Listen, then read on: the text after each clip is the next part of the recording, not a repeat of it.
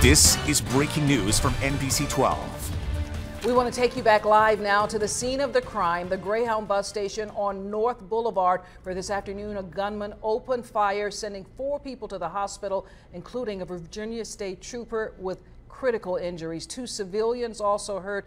The gunman was shot dead, but many questions remain, including what may have sparked this senseless crime. And before the colonel gets to the podium, we should tell you that one of the 2 civilians shot was a female member of the University of Binghamton, New York. The track team, they were en route there for a track meet. We're told she is in good condition. Her injuries are not said to be life-threatening. F-L-A-H-E-R-T-Y. He is the Virginia State Police Superintendent. Good evening, everyone. I appreciate your patience. This has been a tough evening for us, a tough afternoon. I want to begin by saying thank you. Thank you to Chief Durham and the men and women of the Richmond Police Department. Their quick response here, their support. They've been working with us very closely in this investigation. They secured the scene, been providing various types of assistance, interviewing witnesses, helping gather evidence. We also had a number of other law enforcement agencies here in Rico County PD, the FBI, ATF, Homeland Security, and the U.S. Marshals Service. So we thank all of them for being here and pitching in on this night. It's with an incredibly heavy heart tonight that I announce to you the loss of Virginia State Police Trooper Chad Dearmeyer. Chad died as a result of his injuries suffered during a shooting this afternoon at the Greyhound bus station right here at the 2900 block of the Boulevard in the city of Richmond. At approximately 2:40 p.m. today, Trooper Dearmeyer approached an adult male subject inside the front doors of the bus station. During the course of talking with the male subject pulled out a handgun and shot Chad multiple times. The male subject continued firing his weapon as 2 other state police troopers returned fire. During the exchange of gunfire, the male subject moved into the terminal's restaurant. The shooter continued to be combative once EMS crews arrived on the scene to render him aid. He was transported to VCU Medical Center, where he later died. His remains have been transported to the Office of the Chief Medical Examiner for autopsy and examination. We've confirmed the male subject's identification, but we're not in a position right now to identify him because we're in the process of notifying next of kin. So his name will not be released. We've recovered his handgun. During the course of the gunfire, 2 adult females were also wounded. They were shot and have non-life-threatening injuries, and they're being treated for those at MCV. No other law enforcement personnel, no other citizens were injured during the shooting. Trooper Dearmeyer was among about a dozen state police troopers that have been participating in specialized training on criminal interdiction practices. They had completed the classroom part of the training, and they were here at the bus station during the practicals at the time of the shooting. Trooper Dearmeyer encountered the male subject as part of that training. Chad was a native of Jackson, Michigan. He had been in the Marine Corps. He had served as a police officer in Jackson, Michigan. He served as a police officer in Newport News, Virginia, before coming to the Virginia State Police and graduating the academy in 2014.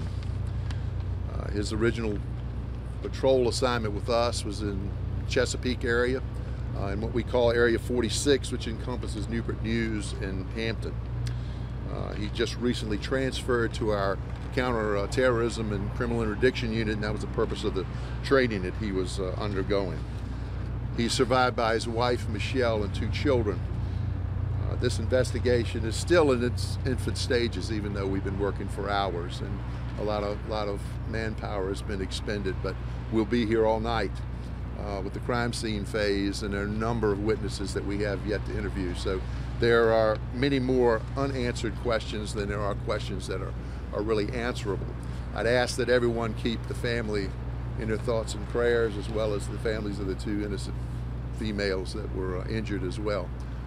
It was quite a tragedy for all of us. I will attempt to answer a few questions, but I apologize up front that there may be a number of things that I can't Colonel, speak to. any idea why this person did this, why this gunman was there?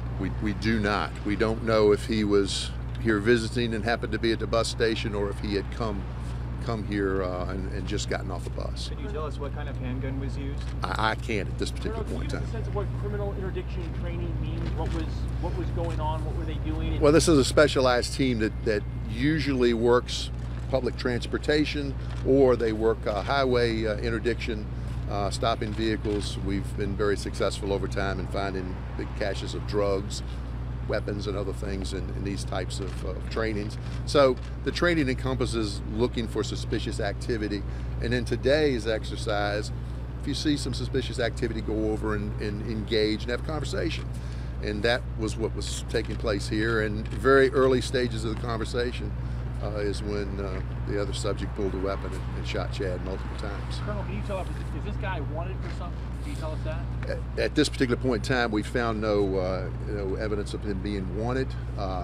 He has a history of charges, but we haven't been able to sort through what convictions he made.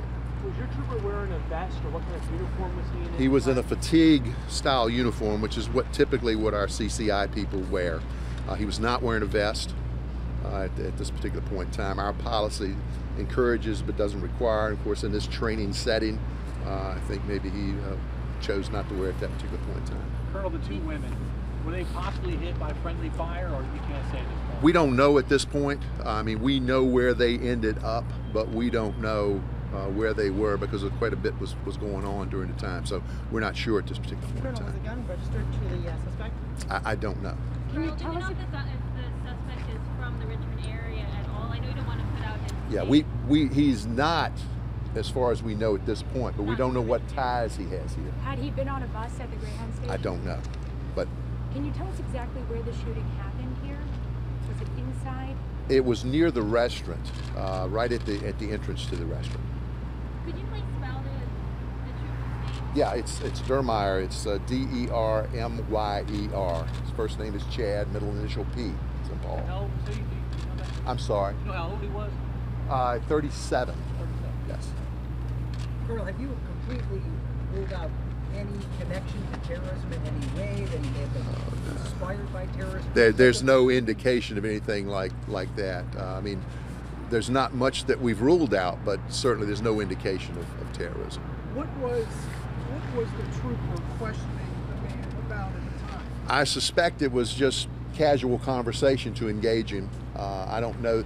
The period of time they were together was so brief that I can't imagine that he'd gone much further than, hey, how are you? Where are you going? Anybody with you? This, just small talk. Were there security cameras in there? There are cameras. We've gotten a lot of footage, but we haven't had a chance to sort through it and see what we have or what we don't have.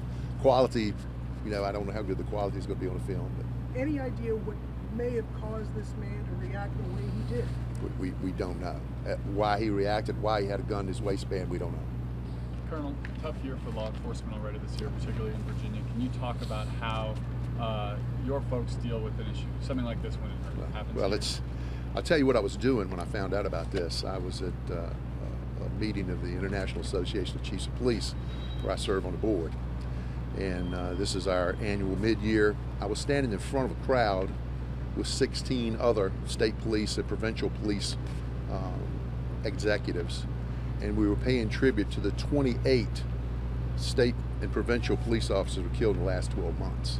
We were lighting a candle for Trooper Nate Smith, who we lost back in November, and other troopers and constables and officers from other police agencies, Puerto Rico, Ontario, Royal Canadian Mounted Police, and other states. So I had just thought to myself, because 28 was the biggest number we've had in a long time, I hope and pray that next year we don't have 28, not knowing that within just a few seconds out here of Chad's loss. Any illegal drugs found on the scene? No, not at this point, but we've got a lot of evidence to sift through. We've identified some bags that are possibly his. So. What was the suspect doing that first originally drew the attention of the trooper? I don't know. I don't know. When you say the interaction between the two was brief, how Yes. long are we talking? A matter of I would say 30 seconds or so, they just kind of casually bumped into one another and started talking, it appears.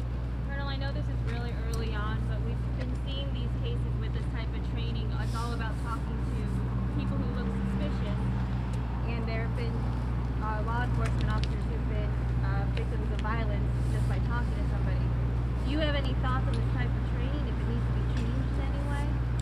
No, we haven't got that far along, but certainly when this is over, we're going to review what took place and see what, if anything, we need to do different. Colonel, what type of weapon was recovered? Can you specify what type of weapon? I don't know. It was a handgun, but I don't know at this point. Was he a passenger? Was he about to get on a plane? We don't know. Was he traveling alone? Was there anybody? We don't know. We don't know. We know he's not. The address we have for him is not in Virginia, but we don't know where he's going to or from, or whether he was here visiting. Okay, you've been listening to Colonel Stephen Flaherty with the State Police Department, confirming what we had feared all along this afternoon: the death of 37-year-old Trooper Chad Deermeyer. Trooper Deermeyer was a native of Jackson, Mississippi, part of a criminal interdiction unit with Virginia State Police. He's a former Marine who'd also served on the police force in Newport News. He just graduated from the academy in 2014, and the superintendent saying that they had just completed their classroom training for this, and they were doing their practical at the Greyhound bus station, interacting with members of the public when this gunman, whose name they're not releasing, they have identified him, but they are trying to reach next of kin. This man walked up and shot the trooper at close range. He leaves behind a wife and 2 children. We have several crews working this story. You can look for the latest when you join us later tonight on the news at 11.